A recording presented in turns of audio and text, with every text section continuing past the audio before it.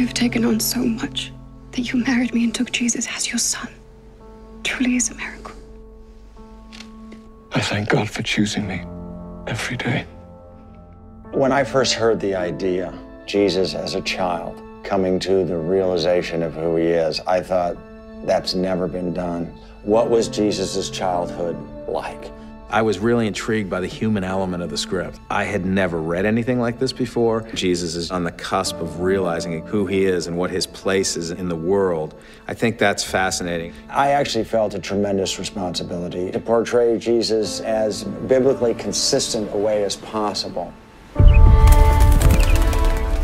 It's a full meal of faith and good story and excitement and drama, the whole package. And I want people to be tremendously moved by the experience and meet with their friends and talk about it with their family and talk about how it affects the later life of Jesus and what the experience meant to them. When I enter your temple, please take my questions that I might receive your answers. Your will be done. Amen.